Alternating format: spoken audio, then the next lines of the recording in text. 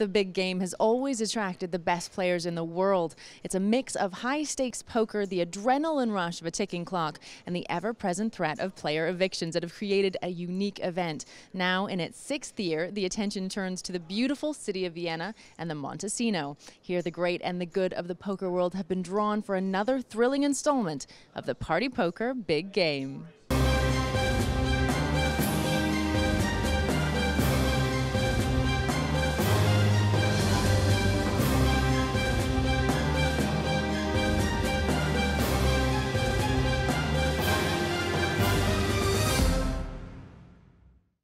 There's no denying that the big game brings together all the right ingredients for a fascinating event. The mix of players is explosive enough, but the player evictions add a little spice, and the ticking clock in this 48-hour non-stop game racks up the tension. All of that came into play as soon as the game got underway. Tension is never far away in this game, and the last couple of hours have been no exception as players battled for survival. Tony G's ability to survive depended on his tenacity. Having taken a battering in the early stages, he fought back, including a very satisfying moment against his tormentor-in-chief, Alec Torelli. There's the ace. Right in the window. But in the blink of an eye, Tony G's luck changed when he faced Phil Laak's trip aces. Laak's got a lot of outs here in this pot now. And there's one of them. Laak was never shy of pushing his luck and continued to amass his fortune, much to the horror of Jungleman. Definitely not going to work now. Oof, he's not the fold. A Laakian bluff. Alec Torelli, so long a dominant force at this table, had taken a battering from Laak. His fight back was slow and painful, but confirmed when 3 aces arrived against Yusuf Kurt. Oops. An act that proved to be the Austrians' undoing. Geschkenbein arrived with a fearsome reputation, but never really got into his stride. He was finally seen off by Tony G's flush, which proved a little more persuasive and saw Geschkenbein heading for the door. For Bain, that could be it. The rise and fall of Torelli had been the story of the last few hours, but the fairy tale ending was stopped dead by his fellow players as the American was voted off the table. Unfortunately for Alec, the big game is over for now. The final act of a frantic couple of hours saw Trickett's jacks see off the Jungleman and the arrival of a fresh-faced Sorel Mizzi. And all in all, the story of the last few hours is fairly reflected in the leaderboard. Phil Laak, a clear winner in the profit and loss stakes. His nearest rival, J.P. Kelly, way back on 15K. The rest of the field, including the newest players, Catalin and Mizzi, all struggling to see daylight. Welcome to the table, sir. Enjoy your stay. Ignat is back. You remember Ignat? Yeah, of course. He voluntarily left before the game. I think the game why did is... he leave? He left after 4 hours. I don't know. And I think he just maybe thought the game was tough. Maybe wanted to sleep on the guys a little bit. This is actually a much better spot for him now, don't you think? Well, yeah, it's great. I mean, 4 of the guys have been playing for, 12+ hours, and the rest of them have been up all night at the very least. And so, he's the most fresh. Of course, Mizzi as well. Yeah, but the guy to my right, I'm going to butcher his name, so I'm not going to try it. We're calling him the Red Baron. Yeah, the Red Baron, what a legend. Yeah, he's been playing the PLO all night, so I know he's been up all night, and the rest of the guys have been as well. So, I mean, it's a great spot for him. And Baron's topping up for 10,000 more, but Ignat was he was paying off guys kind of light, didn't you think? Yeah, I mean, he didn't play, it was hard to tell because, he had a few spots where it looked like he was going to call pretty light on the river. I regret my bluff as soon as I did it. What do you think about Jungleman at the table, Alec? I mean, is he... He's a funny kid. Yeah. But like Scott was saying that he thinks that Jungleman is actually, because his timing with all the 3 bets and 4 bets seems so good that he actually, is quite a good live player. I was just thinking it's all just sort of his computer and betting patterns and stuff. And yeah, and sometimes I felt like I was fortunate to get a read on him in certain spots where I felt like he was thinking about the sizing and the bets, and that worked out well for me. But But yeah, he's really tough. He's very aggressive. We got to stay focused on the hand. We're gonna get Yeah, we're no, gonna sorry, get kicked out of the booth. What's happening? JP's opened this, and we're 4 ways here for. Okay. Catalin's in with each. ace-8. Yeah, Shocker. and JP's bet this.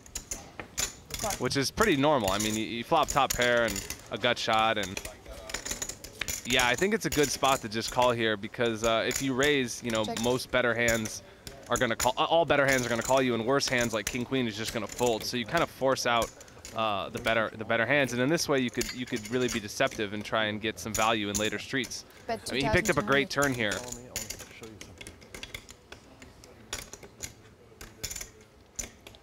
About 6 hours ago, that glass broke. And I don't know, not for you. That's not your job. But whatever, like a house.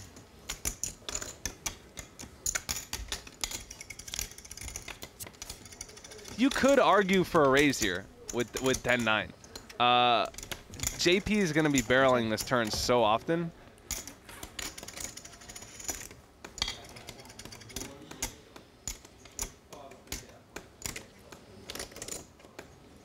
And on the river, you got to call now. You've very much underrepresented your hand.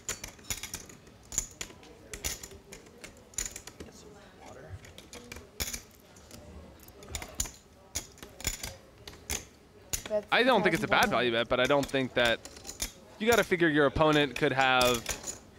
I think you got to value bet king queen here on the river. I don't know a ton about JP. I would like to think that he's aggressive in the right spots, and I feel like he's gonna do it. King, queen. Because your opponent could have queen jack, he could have 10 jack, especially because all the draws missed, and JP could have missed his draw.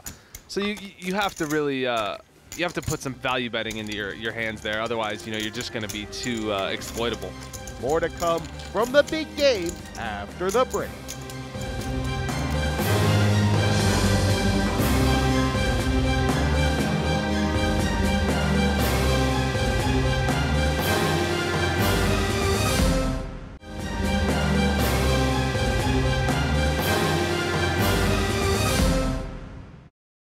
Big news is never far away when it comes to the big game, and the sudden departure of Tony G has stunned this game. After all, this was the man who was itching to get onto the table, who dived straight in, who shook off loss after loss, and who set out to prove that endurance was the key to winning here. But now, after just 8 hours, he's decided enough is enough. Apparently, Alec, Tony G finally did leave the building. Yeah, I'm surprised. Yeah, he probably just got bored. He doesn't like to wait. He needs the action. I don't know. I think the panda needed cuddling. That's really probably what it was. He looked like he was getting a little bored. He only brought him out once. It's kind of not fair to the panda to just make him sit there the whole day. You know? Absolutely. The panda does need the cuddling action too, so. But I am proud I got the panda. At least I got it. You know, someone had to get it. It was absolutely. Tony G's panda is a lot of added value. I mean, it's a good reason to sit at the table. So Kelly opens to 350. Phil makes the 3-bet to 950 in position, which generally is a good strategy. You're really deep, and you're going to put your opponent to tough positions. Right. In fact, JP decides to just smooth call with the ace king out of position, which is interesting. I think it's a good play. He's going to be calling a lot out of position here with marginal hands. Oh wow! Wow! Oh wow! This is brutal. This is so brutal. This is gonna be free streets of. Well, he might check raise here. Yeah, he might check raise actually. Phil could have ace queen, ace jack, any suited ace. Of course. JP might want to check raise here. When JP check raises, it really looks kind of bluffy because what is he representing? What is he representing? He just flat call. He never has a 3, and it's rare he has ace king. He didn't 4-bet pre-flop. Yeah, you're right. Oh, here it is. This is painful. Oh, this is catastrophic. Oh. Oh my God. Wait, no, he called. Did he call? No, he raised. He raised. Looks like over. 4K. Yeah, it's over. Phil's gonna just call, and then it goes. And then it's just bet. Yeah, and it's just brutal. How much does he have here? Can he get away from this? He has 2. He's got. No, he only has 27,000. 30K. There's no saving. I think. Are you still working up pretty regularly, or? Am I? Yeah. Yeah. I did 5 times.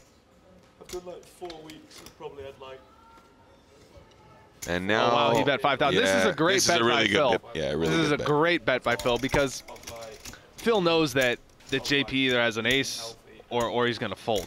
If he has 2 jacks, he's going to fold to 3,000. He's going to fold to 5,000.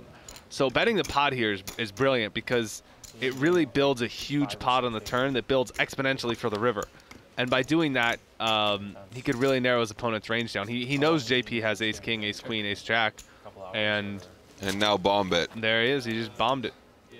50,000. Just pot bet 15K. Well, I think JP It's JP has 21,000 left. You know what? JP has the ace of spades for sure. too. I think Kelly's got to call here. Yeah. He's going to be upset. And he does, and he's going to feel sick. Yeah, he kind of felt it. You could tell that he kind of knew that he wasn't, not that he wasn't good, he just knew that Phil had it. But it's just so hard to fold such a big hand with how passively he played it. I think you got to just pay it off there. And as brutal as it is, it's poker. It's just really hard to get it right against him when a guy's got that going on. Yeah, it feels like every time, and I think the players are sensing this too, you just feel like every time you call, he has it, and when you fold, he doesn't. It's just a combination of good play and the right cards and a little bit of luck, and it's, you know, he's a good player. This is a good game, right? This is a really good game, especially right now with the change of table dynamics and the fact that people are getting a little bit tired. This is a good game, and it's playing so much bigger than what it sounds. I mean, this is not a 25, 50, 100, not your standard one, anyways. It plays big, and it's a good game. Is Trickett going to get the money here, you think, at the end of the day? Is he? Yeah, I mean. Probably. I don't know. The guy's just good, and he's very used to the long hours. Nobody's better than Phil, of course. Phil. He's got it again, huh? It's brilliant. He's going to 3-bet, and Catalin's going to call for sure. To $1 million. Catalin's definitely calling. So it goes limp for 100, and Phil makes it 15. 50. No, Catalin made it 300. Okay. I mean, but he's supposed to call here with. I think he limped. Yeah, I think he did limp. It's 1450 more to call, so yeah, it's limp 100 and Phil just 15 exit, which is good against that kind of player. It is. He might even. How much does he have here? No, he has 20,000. So it's hard. It's not a great spot to call. You're going to flop a set 1 in 8 times, so you have to get, 8 times your bet. Well, it's. If he stacks Phil whenever he flops it, it's profitable. But you can't know that Phil has aces, and you can't always expect to stack him. But I don't know if that's going to stop him from calling. I feel like he's going to convince himself. I feel like he's going to call here for sure. It's not even. Yeah. It's just really smart of Phil to just sort of understand that this guy wants to see flops. Yes. And that you can just overinflate the pot. I mean, that's clever, isn't it? Yes. Well, it is, and the other thing to consider is that Phil knows that the guy, when he limps... he's never folding. Yeah, but he also knows that the guy has a hand that could bust aces. That's the point. When he limps, he knows he has something like 7-8 suited, a pocket pair, or something that Phil doesn't want to let the guy see a cheap flop with out of position. And that's so an interesting Phil's punishing card. him pre-flop. When Phil goes for pot control on the flop, and then the 8 comes, now this is pretty interesting. Catalin's definitely peeling one off now with a pair and a up and down straight draw. Oh, for sure. And, but Phil can't be too worried right now here with how the hand's played. I mean, Catalin checked the flop. If he had a set, he'd almost surely bet. So he can't be too worried. I don't even think he has to worry about a flush here at all because I feel like Catalin. But how about check tune deuce? Yeah. I mean, some hands might no. I just bet. I don't like checking here on the river. I just bet. I don't feel like Catalin has a flush at all. He bets the flop with a flush draw. And, I mean, what flush draws is he really going to have that he just calls the turn with? They'd have to be pair plus flush draws, and he just bets the flop with those a lot. Also, to be fair, Alec, there's actually a bunch of hands that beat Phil where he's just going to get called with a river bet anyway. The guy's, I mean, there's maybe some 2-pair hands and stuff that he's not even going to raise with on the river because the flush came.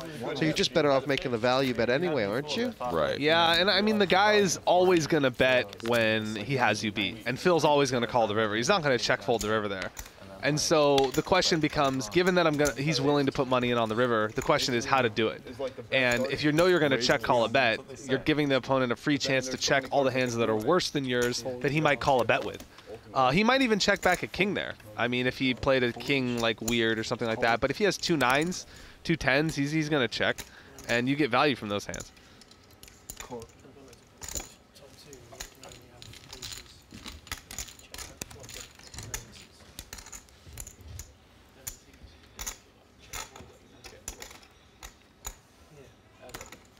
Opening ace-jack off under the gun in a game that's super aggressive is not great. I mean, you're just going to be in a lot of tough spots post-flop, and you're going to be out of position against good players with deep stacks, and it's tough to play, even hands that are pretty strong. So you think Alec ace-jack there is a fold?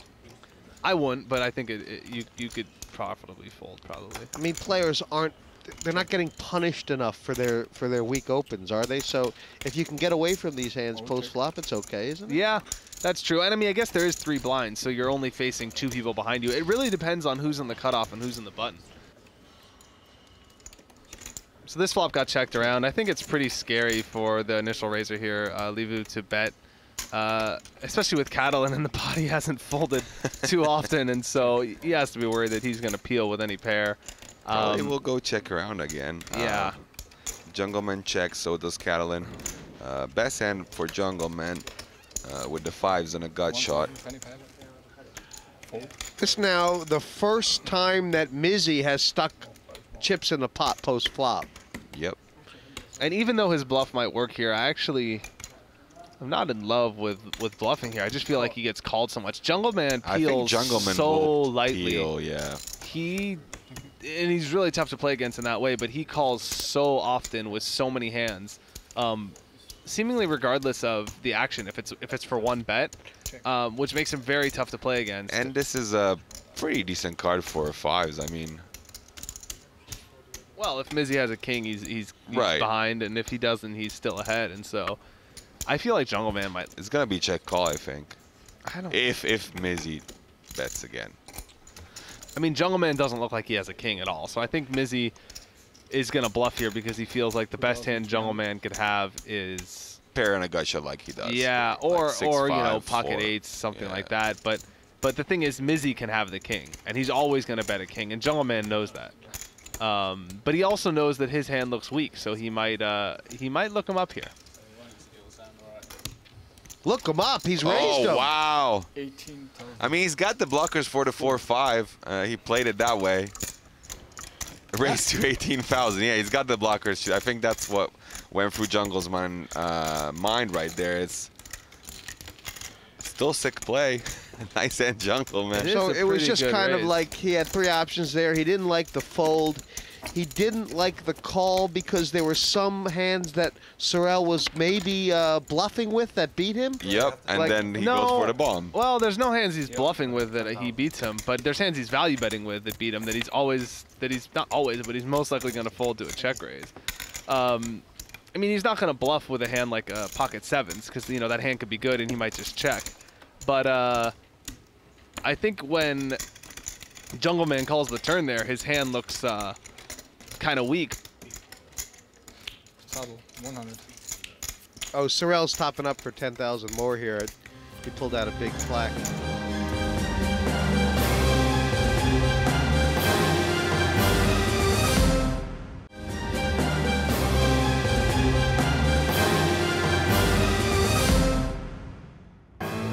Welcome back to Vienna and the Party Poker Big Game 6. It's the perfect setting for a perfect game.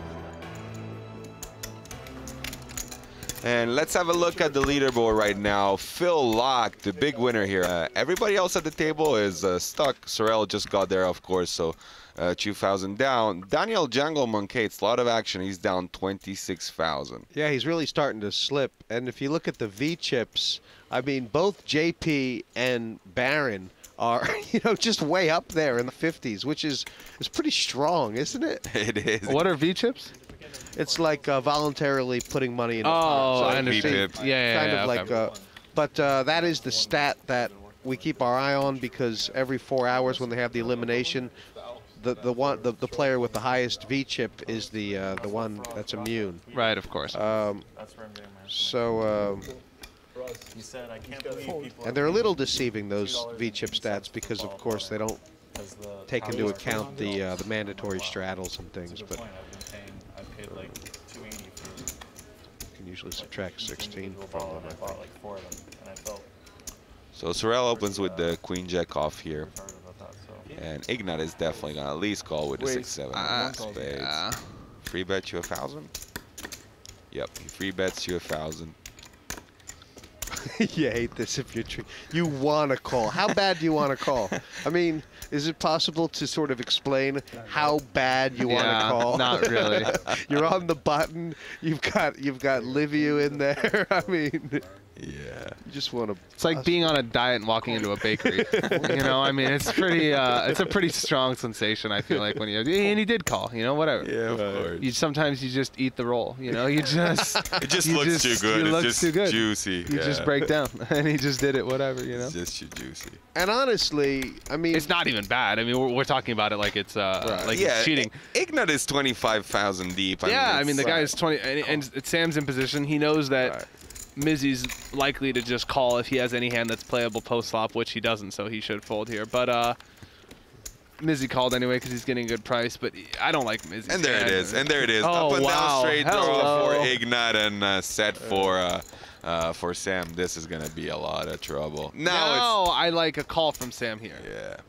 Because Mizzi's in the pot, you want to trap him, and Mizzi might check raise bluff, and you want to make your hand look weak.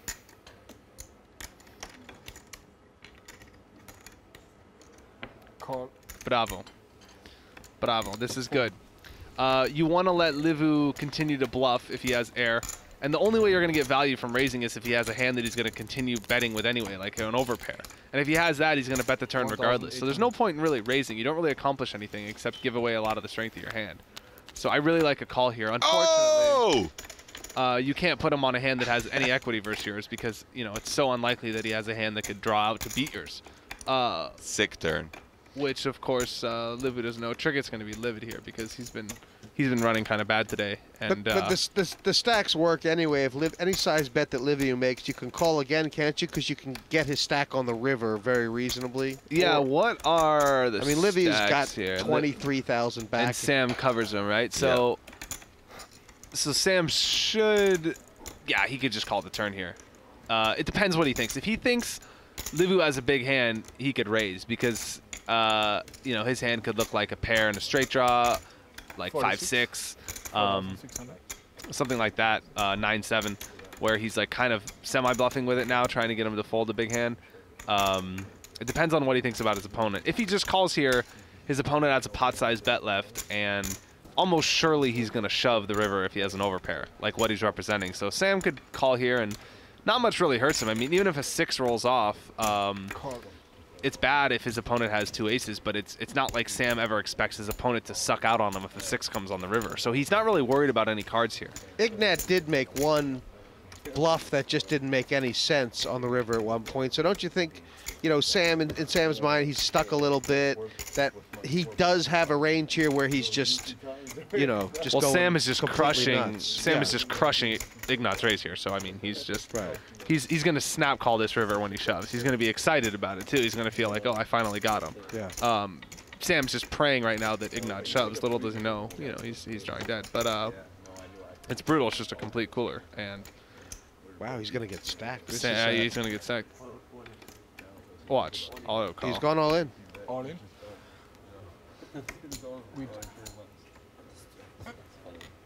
18. Yeah, he's showing it. Yeah, he's showing it like he's got the nuts. He's showing it like I don't want to slow roll you. He, you know, he Obviously. just flipped it over like, you know, don't even turn over your aces or your. Yeah. I mean, he could have rivered ace king and shoved there for value, because it looks like Sam has 2 10s, 2 jacks, 2 queens, something like that at the best. So what a cooler! And that is just going to change the game. I mean, first of all, Sam is now just going to strap on the, and not that he hadn't strapped on the seatbelt, but you know what I mean? Like, he's going to start targeting Ignat's money. He's going to top up for the maximum here, 40K, and wow, we're just going to get a lot of money. This is going to change, yeah, this is going to change things a bit, I think. I mean, it's just so brutal to get to get coolered like that after you've been playing for 14 hours, and you know you finally get in a spot where you're just mentally your expectation on the river is finally I have this hand, and this guy's shoving all his money in, and you just beat him in the pot expecting to win 35,000, and you're crushed. And it's just it's mentally just so difficult to overcome after you know you've been playing for 14 hours. It's smart of Ignat not to turn his hand over there. It's giving away way too much information to turn his hand over there. Yeah. It's better for your opponent to just think you know, whatever. You whiffed and just decided not to stab in a 4-way pot. Yeah, you were 3-betting light because, I mean, they had to think he had low cards because any high cards made 2 pair or straight. So it's good to let him think that. It's an interesting check on the flop by him. I guess Ignat feels like, and rightly so, that the players behind him are only going to continue if they flop a hand that could beat ace-king or aces. I think he was just trying to be deceptive somehow. And just pocket You think he was going for a check raise there? I think so. I mean, he's a funny guy. What do we know about Ignat? Well, just from watching him play earlier, I mean, he strongly valued top pair. Yeah, strongly valued it. That's true. I don't think he would fold the flop, but I think he was just going for a little bit of pot control just because he just won a big one and it's 4 ways and it's and it's a tough spot if he gets a lot of action from anyone. You know, he's got to feel like he's not thrilled about it.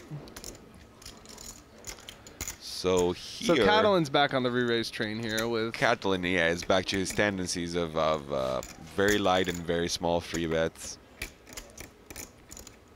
And I think Sorel is here in position. No, I think he's going for a light 4-bet here. And rightly so. Yeah, I mean, Catalin. These guys are just too good, and you can't think that you can profitably do that kind of thing, like light free bet all the time. People are gonna start to be very aware of what you're doing, and before with JP, he actually had a hand here. Sorel is just, you know, sending a message in a way. And like you said, he was quiet earlier, but it's only so long before he uses the information that he sees at the table and figures it out. And he's a really smart player, and you know he's gonna figure it out. The thing that's interesting is that he calls. Well, that's also interesting. But just something to notice: Sorel's hand that he decided to 4-bet with here. Ace-8 off actually is a kind of a good hand to do it with, in the sense that it takes away a lot of the possibilities that your opponent has an ace. And also, if your opponent does have a hand like 2 kings or 2 queens, if you have a hand like 7-8, it's really hard to out-flop him. But if you have an ace, you could just flop an ace and out-flop a big pair like that. So it's not a bad hand to do it with. And just the fact that, you know, Catalin's 3-betting with Queen-6 is reason enough. So Sorel is always c-betting this kind of flop, even if it's like so ugly? I think he's checking here almost always. I think he just feels like Catalin calls so much, and he's not going to fold any spade. He could easily have the ace with the ace of spades, which he's just gonna stick it in with. Like, even if he has king jack with the king of spades, he's not gonna fold that. And so Sorel, I don't know.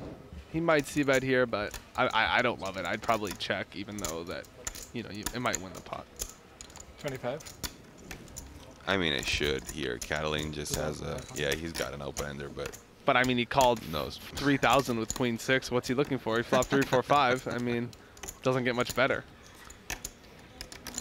Catalin might call here. Shoot, he might raise here. I mean, who knows what he's gonna do here? How much did Mizzi bet? 2,500? Yeah, he's not folding. There's no way he's folding for 2,500. The Baron. And see, that's what I don't like. I mean, he's peeling this flop with Queen-6. He's gonna call with anything. And I think Mizzi's c-bet here, even though he does have the best hand, he just has no idea what Catalin has. And if Catalin has any pair, any spade, any straight draw, any overcards with a spade, he's just gonna call. And so it's just there's 10,000 in the pot now. Yeah, now Mizzi's in a terrible spot. He pretty much has to check here unless he's gonna make some. Actually, now that he bet the flop, I kind of like betting the turn because Catalin never really has that strong of a hand. Sure. But that doesn't mean that he's not going to call again with any of the hands he called the flop with. And of course he hits. Of course he hits the 7. Now he's going to bet like a rock star. Well, he might have won. He might have won that pot very often. We don't know if he was willing to bluff on the river. What do you think? You don't think he was willing? No, he's going to bluff. He is. Yeah, if the river comes like an 8, he's going to bluff, I think.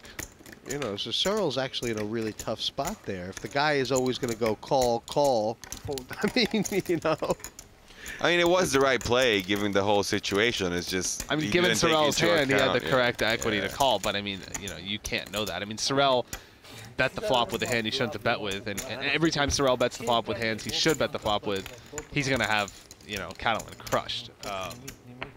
So he's gonna have, the way to do that is to just show less aggression in spots where, you know, your opponent's not gonna fold and you don't have anything.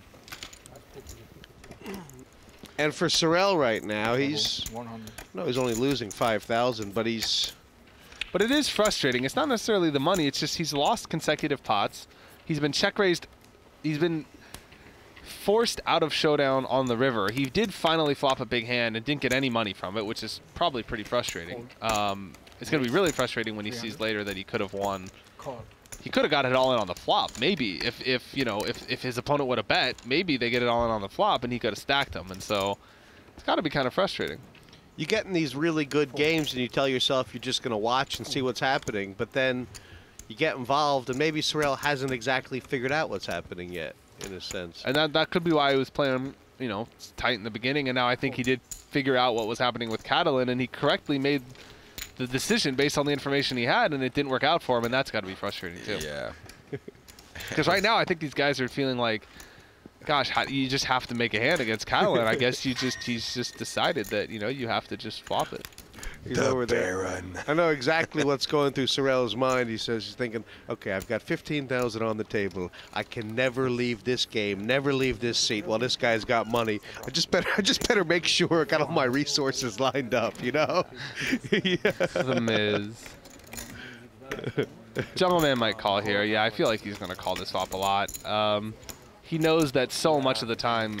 Well, it's a combination of things. He could have the best hand some of the time. I think he has the best hand, you know, 10%, 15% of the time or something like that. But he also feels like Kelly's just in such a tough spot post-flop where he's just going to check fold the turn so much. Even with a hand like fives, I mean, it's not a great spot. He might just check fold and maybe not fives, but, you know, if he has a hand like, you know, king high or any random two cards, he's just in such a bad spot out of position against Jungleman here, so. I really like watching Jungleman play. I mean, like you say, he just does seem to upset people in the sense that he just puts them in tough spots. He's he's never making it easy on you. He's just, you know. But JP he's great. He's a really good hand reader, and he's kind of figured it out. He knows Jungleman's game. He knows Jungleman is capable of floating this flop with nothing and betting the turn. And you know, from JP's point of view, Jungleman, there's not that many hands he's betting for value on the turn. Maybe he's betting a pocket pair and an ace, but, you know, he didn't re-raise pre-flop, so it's hard for him to have a big ace, and he didn't re-raise pre-flop, so it's hard for him to have a big pocket pair, so. And he does have a gut shot as well as a 5 to go along with it if he's wrong. You think that Jungleman here ever gives up? No. No shot. Not while we play the hand. He's going to bluff again. He knows what Kelly has. He knows the best hand Kelly has is, you know, a pocket pair. Maybe an ace if he got tricky, but most of the time Kelly has 7s or 8s or something like that, and he knows he only beats a bluff on the river, and Jungleman's going to put him to the test. Jungleman is just tough. It's just so tough. You can't play against. It's just sick like that.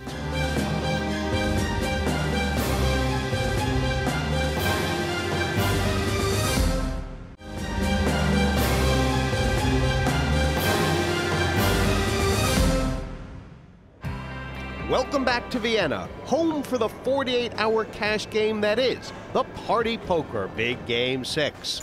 One man is dominating the action. It's the American Phil Laak. His nearest rival, Ignat Liviu, on 17K, the rest all in negative equity. The latest to fall from grace is JP Kelly, and it was that man Laak who inflicted the damage. Jesse, do you think this is just gonna play bigger and bigger in a way? I think it will. I think that we've kind of learned about these cash games that sometimes there's these little humps you have to get over. It's not just when it's late at night because not enough people here. There's not enough energy in the room. You know what I mean? You know what it's like. Empty casino. The guys. There's someone vacuuming in the corner, you know.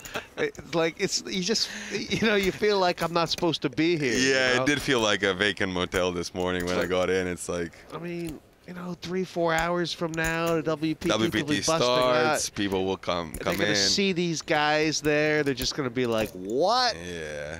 And this game is just going to, it's going to rock. It is going to rock. You're right. It is interesting to see how the surroundings will affect the players. The fact that in the Montesino, the table is right in the middle of the action and around the WPT tables and the cash tables, and how that having their eyes on. And of course, these guys are used to it in a way, but there's so many guys in this town right now who are like Sorel. You know, they know they're really good players. They'll walk in here, they're just going to see a lineup of guys with tons of chips on the table, all who have obviously been up all night, and they're just not going to care. I don't care who it is. You know what I mean? It's like they're going to be fresh, and they're just going to want to get in this game.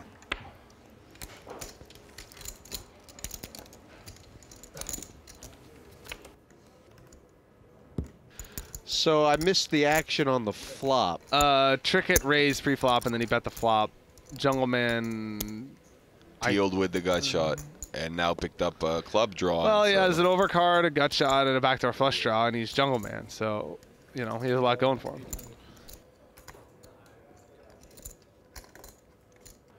And Trickett just is unfazed and calls the...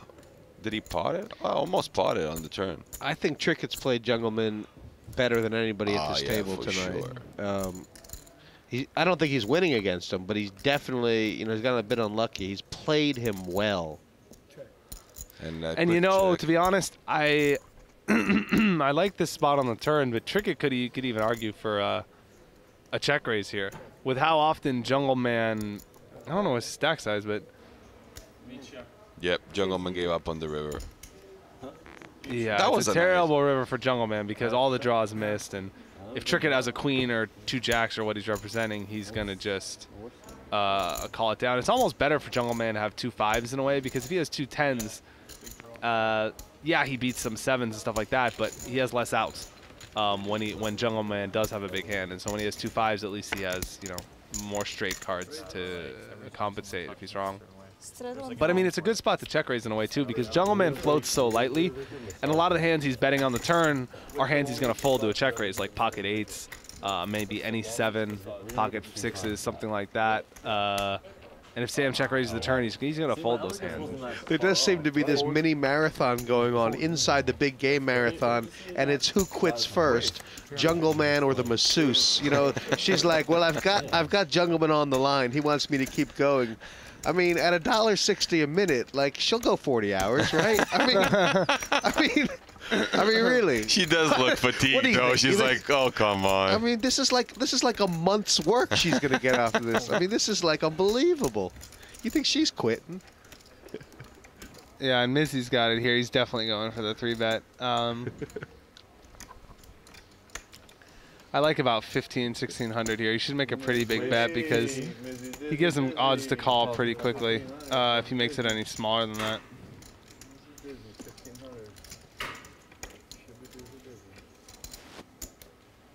Now, Ignat, that we know doesn't like to fold hands, is thinking about flatting the 7s there. I mean, with Jungleman and behind you, who's possible to 4-bet, or so Phil bad. behind you, it's so bad. And Mizzi could have something too. But the other alternative is, it's bad in that way. It's good in the sense that if you call, Laak and Jungleman call, and then you go 4 ways to the flop with a pocket pair. Right. And you know, and you have great implied odds, and that's what he's thinking about right now. And you could see it toying with him, because, like I said, it's like walking into a bakery. You really don't want to fold those 2 7s, and although it's not the best play in the world, I would do it sometimes too, and I've done it before, and I really can't blame him for calling. Jungleman's going to call here for sure. I mean, he has, you know, he's position got a juicy and right. I would have called if I knew the flop was going to connect. Yeah, and Phil had a pretty bad hand to call with. I mean, if he had suited, he'd call, or if he had a pair, he'd call, and Liviu knows that, and he figures he's going at least 3 ways to the flop. So his call is not terrible. No. The problem was just having somebody like Jungleman open the pot, and he's really a guy that's willing to 4-bet and well, I shut think you Phil down Laak opened the pot, which changes a lot. Jungleman just called on the button, Oh, so he that's could right. have any. That's right. That's right. So with Sorel only playing 13K back here, I mean, what do you do? Do you check raise? Do you just bet go? Do you bet fold? 26. Well, I mean, you could hope that. I mean, Ignat called cold, so I mean, he has a pair a lot, but a lot of times, you know, he has queens, jacks, tens, nines, and you know, the bigger pairs on those aren't going to fold. It's tough to see bet here. I probably give it up. Ignat called. I mean, he has a pair a lot. I don't know. Jungleman peels the flop so light that he might even call with queen 8 here. I mean, he just loves to peel, and so if there was a heart on the flop, Jungleman would call. Yeah. But with another backdoor, yes. yeah, with a flush draw on the flop and without a backdoor, he's not going to call. But to Mizzi's credit, he did have 2 overs and a backdoor flush draw and a straight draw. So it's hard to just, you know, check fold, especially when, you know, these guys are calling so light pre-flop. The controversial Sorel Mizzi has won over $4 million. With his sights now firmly set on the big game, the fresh-faced Canadian has been quick to identify the stalwarts of endurance poker as the big threats around this table. Specifically Phil and Jungleman, they're actually like not human, so I don't think it gives me an advantage. They're not like normal people. Like they just can be up for like 173 hours straight, like without being tired or fatigued at all. So but I think just by looking around at the table, I can kind of see like who's stuck and who's actually winning. And yeah, so I think that in that sense of just being fresh and like, you know, my mind is clear, I definitely I'm in a good spot here. And in terms of playing, players have had a break. Some of them have taken a shower. Some of them have gotten something to eat. I'm ready. I'm ready. How about you? You know, 30 more hours, 32 more hours. Who knows? I'm ready, Jesse. This is the particularity of this format. 48 hours straight. That changes a lot for the players. You know, probably a good strategy to just go back to the hotel, take a quick shower during this hour break. You know, feel rested. Sometimes just like you said, a change of clothes. It makes you feel like it's a whole new day, right? What's more important is how will the players react of the guys who have played in this game since hour number 1. Jungleman, Phil Laak, and Sam Trickett. Yeah, that adds a big layer, a new layer to the whole situation. It's just adapting to these players that are probably going to be tired at some point. I mean, they're amazing, but they're still human. So it's going to be interesting to see when guys like Sorel, he came in and did pretty well, a couple of tough spots, but you know, it's going to be interesting to see how they interact together. Now, this pot is sort of like picking up from where we left off with Trickett raising up to 300, and Catalin, who we like to call the Big Red Baron, has called and then just led out onto the flop. He does this kind of thing. He likes to bet. He doesn't have it here, and Trickett's raised him. I mean, you'd say this is the end of the hand, Giovanni, but, you know, the Red Baron is... He's a tricky player. We'll give him that. I mean, and... Wow, and look at this. He's going for a 3-bet here. I mean, this is the kind of play where all of a sudden, if you're Trickett...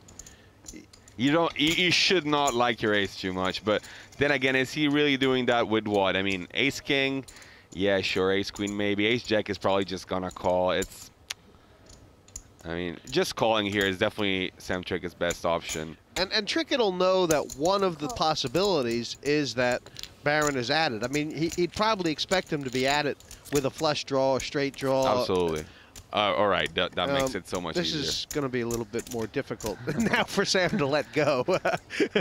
And now Catalin is thinking, maybe I make a small bet, I can make a flush draw fold or even a jack in a way. So I'm thinking he's going to barrel again, at least like a 4K. It doesn't need to be big because, I mean, whatever's folding is folding for any bet on this turn, and anything else is just the ace or... Well, Trickett will never raise anymore, not till the river. No. And I mean, he's been off. I saw some of his tweets, Sam. You can follow on social media. So he's been very unlucky. He's gotten stacked all over the place.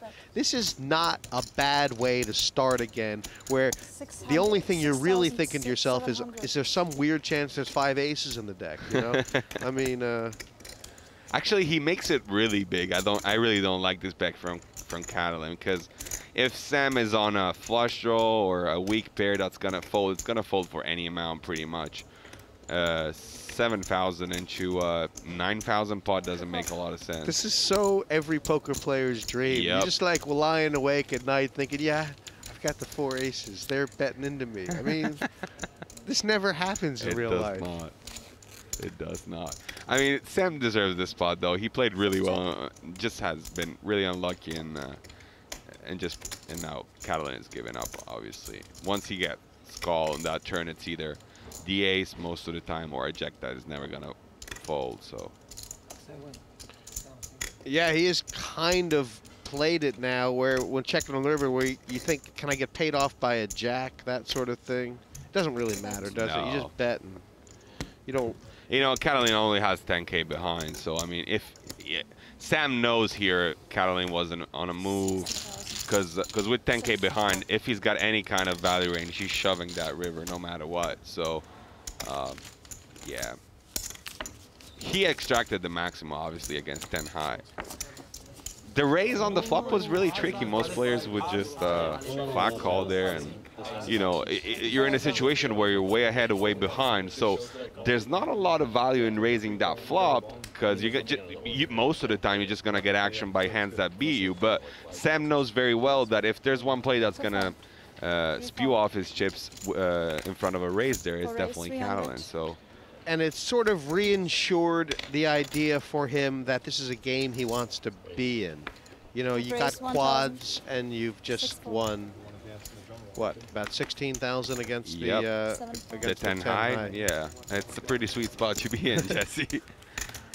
And now he's sitting on 50K, which covers pretty much everybody but Phil Laak. Well, remember, for the viewers at home, the maximum top-up right now is to 40K, so he's really comfortable. Definitely I see him play for 24 hours straight, 48 hours straight. I mean. Okay, so that's your pot. Oh, geez. The fact that he just flops the joint every single time is not hurting either. No, and Jungleman's been isolating Phil, not every time, but enough times. And one thing about it is that he's going to peel off the flop. You're going to have to play a flop with him. Yeah. Jeez. This just gets better. Turns the straight into the straight flush draw. 5 check. It's not a great card because Jungleman, even with a big hand, will not be able to represent the 8 very well. Yeah, there you go. And now it's gonna be bet and fold, I guess. How much is he betting? 7,325. I like that overbet. This is beautiful. You know, to overbet in this spot with the straight is just really. I think Jungleman may pay off. If he had ace high, you know, sometimes in this spot you call and then you get shown the ace 7. Well, Phil does not have ace high. Right, exactly. So king high, and he probably doesn't have king high either. Maybe.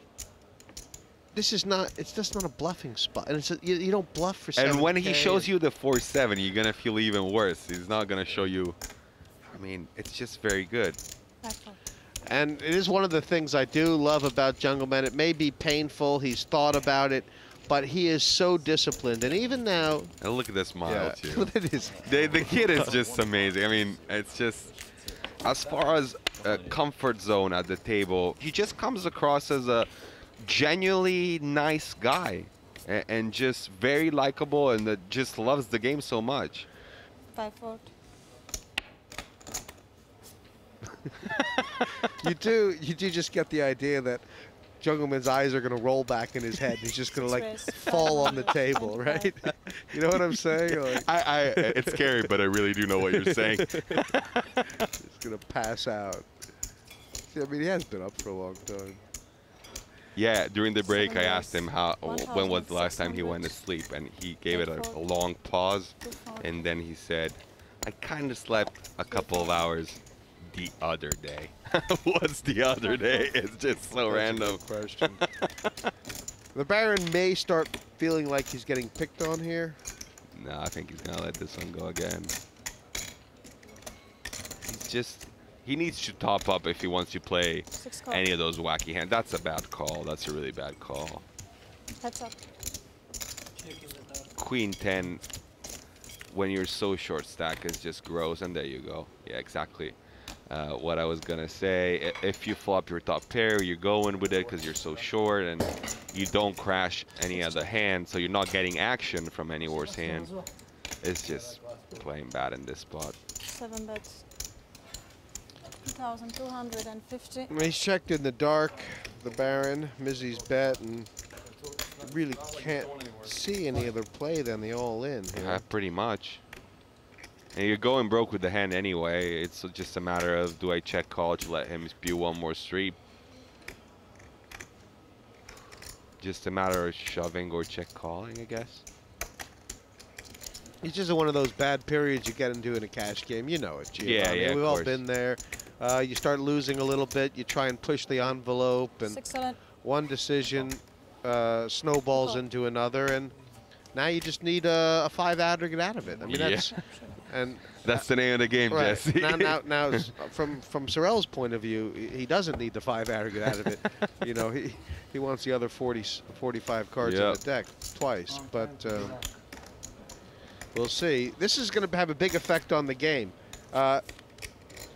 And what's Mizzi going to do with a big stack? Is the Baron going to rebuy? If he draws out, is it the end of Mizzi? All this stuff, kind of game dynamics for the last card. That's it. Yeah, I think he's leaving. And I think we got our answer there. Baron is going to take a break. Yeah, he understands that his play has deteriorated dramatically, and it's just a really, really tough lineup. He's not running good either. It's probably time smart to leave right there. Sorel Mizzi finally joins an elite group at the top of the profit and loss leaderboard after taking on and then taking out Catalin. He leaves the big game 30K down. His departure leaves the table with Phil Laak still on top. Ignat Liviu joins Laak with a healthy profit, and Sorel Mizzi makes up the list of players doing well around this table. Mizzi, one of the most recent recruits to the big game. He faced the Jungleman early on and came through, but inevitably lost out to Phil Laak. The win over Catalin keeps his head above water. The path for Laak has been one of increasing profit. Rarely has the American taken a backward step and has remained a near constant presence at the top of the leaderboard. Ignat Liviu has suffered the indignity of being voted off the big game, but hours later re-emerged and has exacted his revenge on the table, steadily building up profit. And as the game enters its 18th hour, the prospect of another 30 looms in the Party Poker Big Game 6.